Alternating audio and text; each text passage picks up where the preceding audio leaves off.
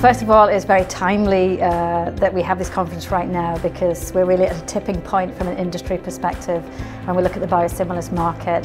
And when I look at the key topics that we've discussed this morning, I think clearly celebrating 10 years of having biosimilars available in Europe and the 400 million patient days of benefit that has been had from the more than 20 products that are available. But also the fact that our work is not done yet. You know, we still face challenges, and the best is yet to come still for biosimilars.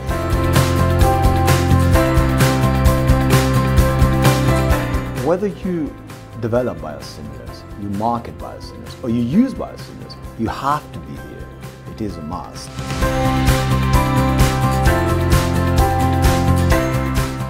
Well, I think for me it's just basically being able to meet so many interesting people, to hear so many different perspectives and learnings from Europe, but also from other jurisdictions.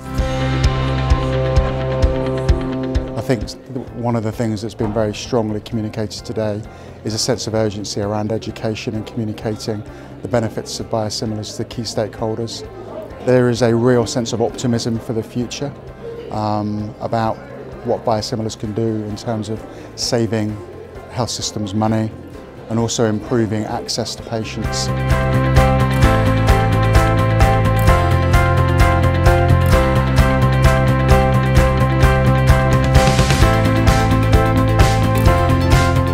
For me, what this conference has confirmed is that it's a very exciting time within the biosimilars industry. We've seen the approval of biosimilar monoclonal antibodies, and this should provide the opportunity to increase access to these very important products that can change lives and save lives.